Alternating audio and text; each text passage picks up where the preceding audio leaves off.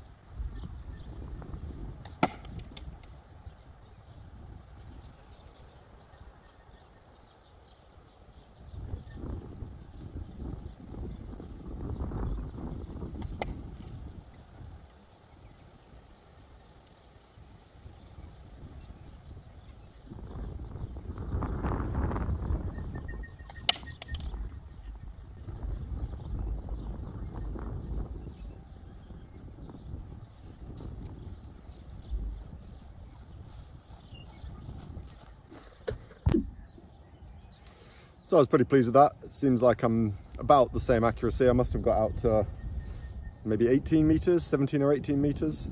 So that's pretty good. I'm pretty happy with that. I really like these 9.5mm steel. I feel like, yeah, you just get a little bit of extra speed without having to really increase your draw weight. So we'll see how well they crack skulls in the future. But I'm looking forward to having bags and bags of this stuff ready to go.